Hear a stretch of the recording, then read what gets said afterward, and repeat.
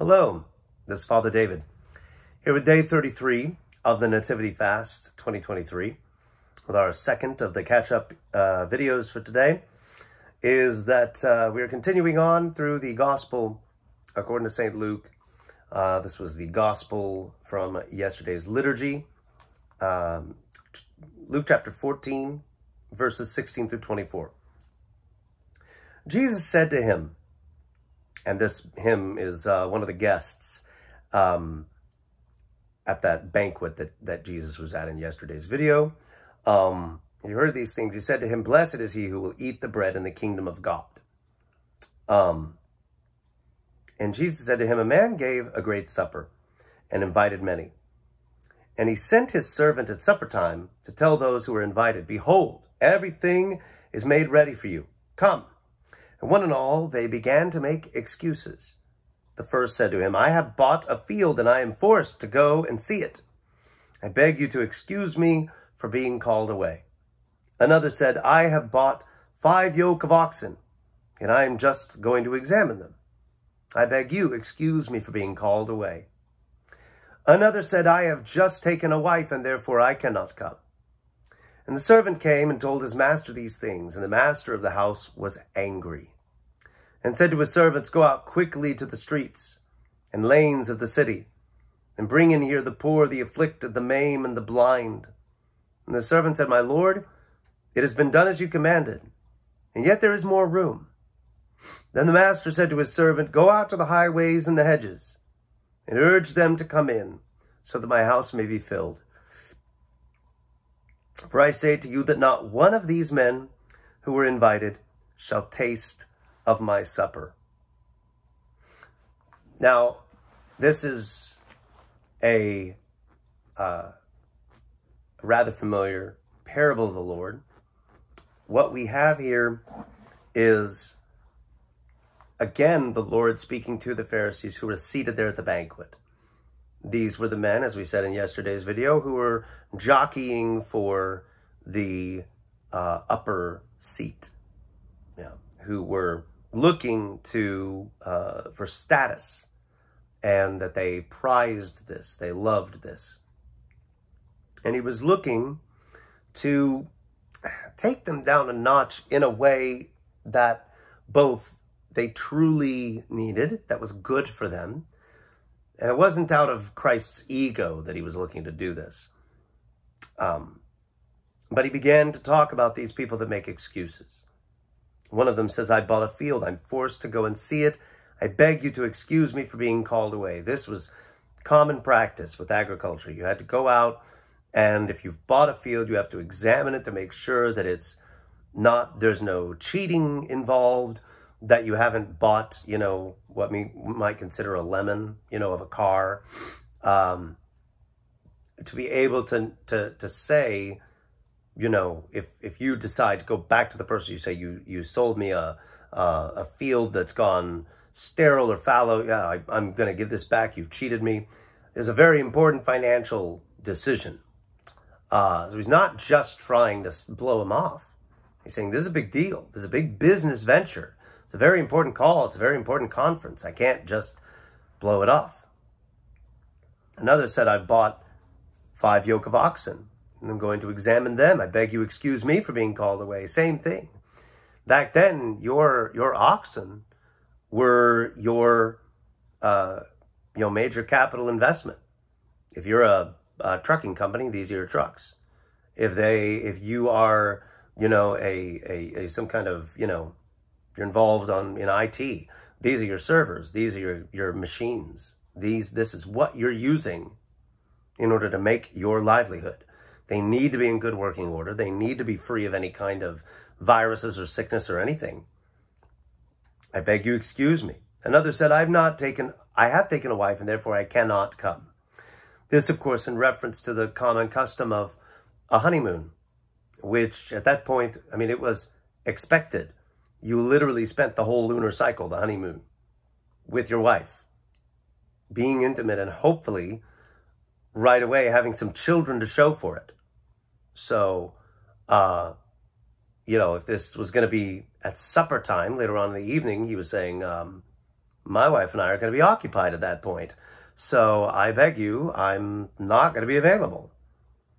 And, this is a responsibility to ourselves and to our family to produce children. And so the servant goes back and tells them, the master of the house angrily says, go to the lanes and the streets of the city, the highways and the hedges, the poor, the afflicted, the maimed, and the blind. Go out to the highways and the hedges, the very edges of society, and urge them to come in so that my house may be filled. Why is he doing this? It might be that people will say, this is because Christ has no standards whatsoever. He just goes out and says, if you have a pulse and you are a human being, I love you, I want you, come into the kingdom of heaven, regardless of anything you've done, regardless of anything that you've ever said, or regardless of any kind of thing in your past. Now, the beautiful thing about the gospel is that's actually true. That invitation is open to anybody with a pulse. And regardless of the past, regardless of the condition, the door is never closed to anyone. Now, there will be some who, when they see Christ's lordship, they reject this and they walk back out the door. There will be those who are so wild in their lives that if God were ever to say to them, this is the way you should walk. And let's bear in mind that he's telling this to respectful people in society here. It's not the druggie who won't act right in church, right? It isn't the person whose kid is special needs and continually cries out and you just wish, get him out of here because they don't know how to act right, The house of God isn't for you. It's for decent people. This is, the gospel is for everyone. But from the homeless out on the street to the white-collar parish council member who sits in the front, or stands in the front of the nave, or the front pew, if that's what your church does. The gospel is for all of these people. And Christ's lordship comes to everyone. Christ's commandments comes to everyone to guide us and direct us in the way that we should go. But the thing about those people in the highways and the hedges is that there was a simplicity to their lives. They didn't have all of these other commitments. They didn't have, like the Pharisees did, a reputation to consider. He followed Christ. What would people think in the Sanhedrin? They didn't have the cushy retirements. Truly, this was a respected job that they could retire with ease and to be taken care of. Of course they would be, They had a lot to lose. And St. Paul eventually would, after he took the plunge, after his conversion, he would talk about everything that he gave up. And it was considerable. Christ is saying, these people don't have anything to lose. They're simple.